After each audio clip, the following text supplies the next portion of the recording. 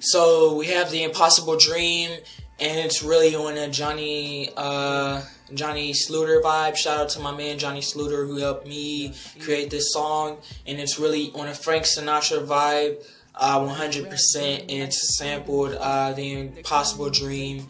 And yeah, so I really do have a dream, and I want to become a rapper, and I can only do that with the support of you guys. You guys push me to be the best that I can be, my fans. And so The Impossible Dream, it's hence the title Impossible for a guy like me to become a rapper. No, it's not. I put the haters aside, I put all the negatives aside, and I just stay focused. You know, you can be the best that you can be if you forget all the hate and negativity that you allow in your brain, and you allow that cancer into your life if you pay attention to it.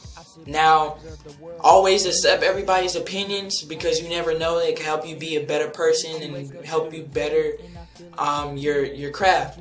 But at the same time, you know who you are, you know what you can do, you know what you're capable of, and dare to be better and dare to do great things in life. And that's the message that I want for people to react to when they listen to The Impossible Dream.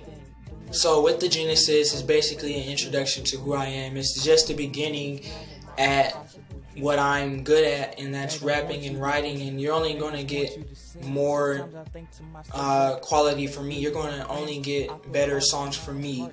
Everything is going to be better, and the level of my talent is going to rise, and I'm only going to get better at what I do. And I stay true to myself in this track, and I hope you enjoy this track, The Genesis.